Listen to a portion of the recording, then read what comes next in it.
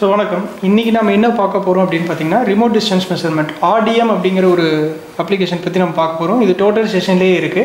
So இது எதுக்காக அப்படின்னம்னா, ரெண்டு பாயிண்ட்டுக்கு நம்மளால் போக முடியாத பாயிண்ட்டை வந்து எக்யூப்மெண்ட் இந்த டைரெக்ஷனில் வச்சு நம்ம அந்த ரெண்டு பாயிண்ட்டுக்குள்ளே இருக்கிற டிஸ்டன்ஸை ஈஸியாக மெஷர் பண்ண முடியும். இப்போ தியோலைட்டில் இது வந்து கொஞ்சம் டிஃபிகல்ட்டு. ஸோ RDM அப்படிங்கிற ஒரு நம்ம இப்போ மொபைல் ஆப் மாதிரி தான். ஸோ மொபைல் ஆப்குள்ளே ஏதோ ஒரு ஆப்குள்ளே போகிறோம்னா அந்த ஆப்போட அப்ளிகேஷன் மாதிரியே இந்த RDM அப்படிங்கிறது ஒரு டோட்டல் ஸ்டேஷனில் டிஃபால்ட்டாக ஒரு ஃபோல்டராக கொடுத்துருப்பாங்க. அதுக்குள்ளே போயிட்டோம்னாவே அது எந்தெந்த ரெண்டு பாயிண்ட்டை நீங்கள் ஃபோக்கஸ் பண்ணணும்னு கேட்கும். ஸோ டேரெக்டாக ஃபோக்கஸ் பண்ணோம்னா அந்த ரெண்டு பாயிண்ட்டுக்குள்ளே இருக்கிற டிஸ்டன்ஸை வந்து நாம் ஈஸியாக வந்து எடுத்துட முடியும். ஸோ அதை பற்றி இந்த வீடியோவில் இன்றைக்கி நம்ம பார்க்க போகிறோம்.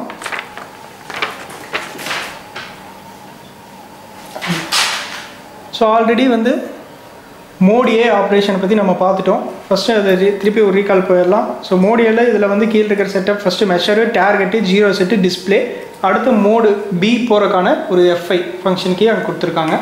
ஸோ இதில் நம்ம என்ன பார்த்துட்டோம், ஃபஸ்ட்டு இந்த ப்ரைமரி ப்ராசஸ்லாம் நிப்பாட்டினதுக்கப்புறம் எல்லாமே 0 செட் பண்ணிடுறோம். So horizontal angle, vertical angle 0, vertical angle வந்து 90 டிகிரின்னு ஃபிக்ஸ் பண்ணிடுறோம் 0 செட் மூலியமாக. டார்கெட், ஸோ டார்கெட் ப்ரிசம் பிடிக்கிறீங்களா இல்லை வந்து இது செவத்தில் அடிக்கிறோமா அப்படிங்கிற மேட்டரை பொறுத்து.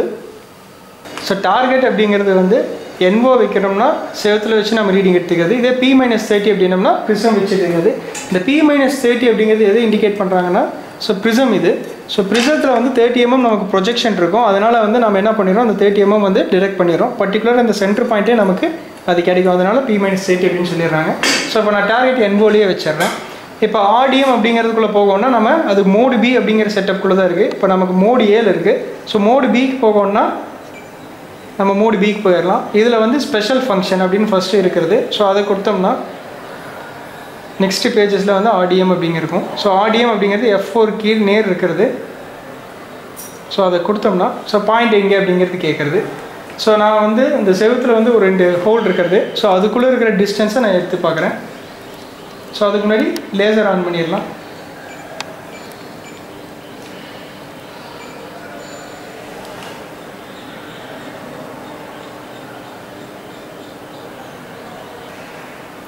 ஸோ இப்போ அதை நான் ஃபோக்கஸ் பண்ணிட்டேன். நீங்கள் ஃபஸ்ட்டு அதை ஃபஸ்ட்டு பாயிண்ட்டை இது பண்ணிவிட்டு மெஷர்னு கொடுத்தா போதும்.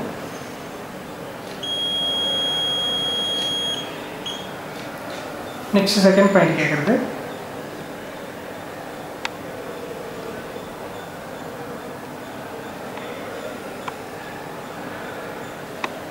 ஸோ இப்போ செகண்ட் பாயிண்ட் ஃபோக்கஸ் பண்ணிட்டேன். ஸோ நமக்கு வந்து டார்கெட் கரெக்டாக உட்காரலைன்னா இந்த வெர்டிக்கலோடைய மைனர் அட்ஜஸ்ட்மெண்ட் பண்ணோம்னா நமக்கு அந்த லேசர் வந்து மூவ் ஆகிக்கும். ஸோ கரெக்டாக அந்த பாயிண்டில் வந்து உட்காந்துருச்சு.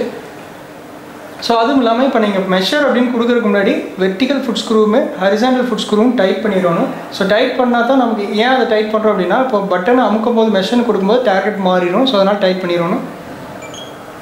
மெஷர் கொடுத்துட்டப்போ